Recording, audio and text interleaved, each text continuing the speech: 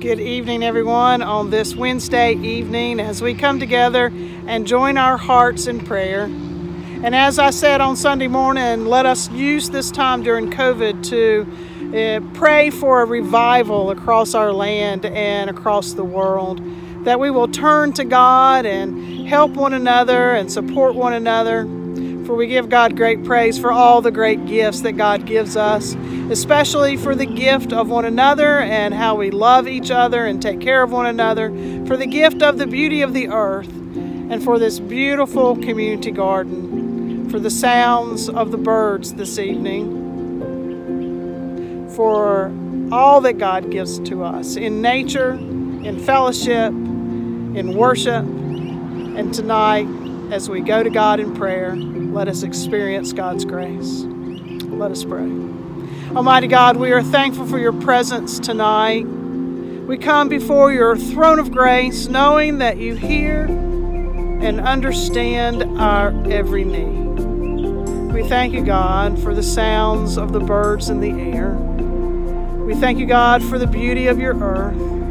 We thank you for all of your people, and we ask, Lord, that you would continue to work in us to show your love and to take care of one another, that others will know and be able to sense your love through our actions in the world. Help us to put the other first and help our hearts to be turned to you completely. Set us on fire for you. Help us to ignite with your love so that we can show your love to others. We give you great praise for our time together tonight as we worship you and we join together with our hearts entwined. In Jesus' name we pray. Amen.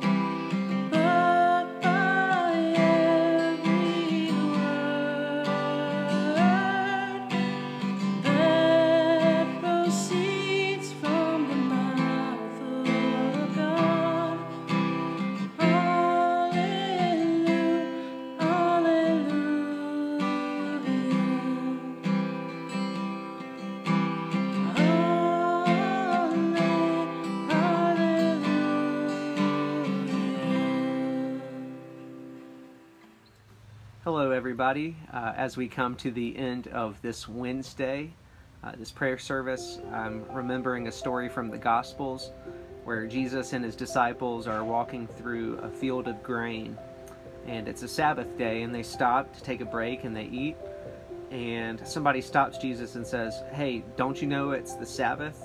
You're not supposed to be doing that."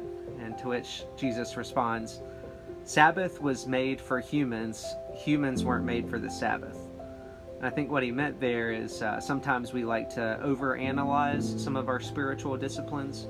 We think of them as work or a burden, but in reality, these are not burdens, but a gift that God has given to us. Sometimes we do this with prayer. We think, oh, I should be praying, or I should have prayed more, better, or prettier. But it's really not about what we do. It's a gift for us. It's not for God anyway. God's going to be all right even if we don't pray. God doesn't need anything from us. This is a gift for us to connect with God. So in that sense, I invite you to bow your heads and pray with me. Almighty and gracious God, as we turn ourselves over to you, Lord, we pray for peace. We pray that everything that's been running through our heads, everything that has been causing us stress and causing us trouble, we pray, Lord, that you will take that away from us. We hand over to you the things that we wish we could control, but ultimately that we cannot control. We hand over to you the things that plague us and bog us down, the things that create bitterness in our lives. God, we turn all of that over to you today. Lord, we thank you for the season we find ourselves in as the government restrictions start to ease a little bit, and as we work our ways back to normal life, Lord, we thank you for all the blessings and mercies around us. As we return to the hair salons and the barber shops, Lord, as we start to look more normal again, Lord, we pray that you will turn our hearts toward those who don't have access to such places, to those who don't have access to hygiene or clean water or clean food. Lord, as we start to leave our homes and go out in public, we remember what it felt like to be trapped. And as we have the privilege of leaving, we remember tonight those who continue to feel trapped because they live in substandard housing or holding cells, or the people who are emotionally trapped in relationships. God, these burdens we turn over to you. We pray, Lord, that you will be with those folks. And God, as we start to see our friends again, we pray, Lord, that the loneliness that we have felt will be healed, but also that we would remember what it is to be lonely. And we pray, Lord, that you will break our hearts for the strangers, for the lonely, for the isolated, people who are widows, people who are overworked, people who are away from their homes for whatever reason. God, we ask for your mercy there. And God, we don't just ask for sympathy. We don't ask that you just make us feel sorry for other people around us, but we pray, Lord, for mercy for these folks. We pray for mercy for the people on our hearts. We pray for mercy for those who are suffering. And God, not just mercy, but justice.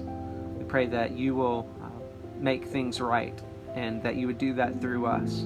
For we remember the scripture lesson in which you said, what have you required of us but to do justice, to love mercy, and to walk humbly with you, our God. God, we pray for justice and mercy and a humble life. Lord, as we take these things from our consciousness and name them out loud, we pray that you will take them and some of the burden away from us, because we are not the Savior. We are not God. You are. And we pray, Lord, that you will do what we cannot with these things. Lord, in all of this, we ask for your Holy Spirit to work in our lives, that you will continue to bring about comfort and peace, not a comfort that promotes laziness, but a comfort that helps us to face the day unafraid, to help us to be faithful to what you've called us to. Lord, we want to be your faithful disciples, disciples who live in the way that Jesus taught us to live and pray in the way that he taught us to pray. When he said, "Our Father, who art in heaven, hallowed be thy name. Thy kingdom come, thy will be done, on earth as it is in heaven. Give us this day our daily bread, and forgive us our trespasses, as we forgive those who trespass against us. And lead us not into temptation, but deliver us from evil. For thine is the kingdom, the power, and the glory forever. Amen."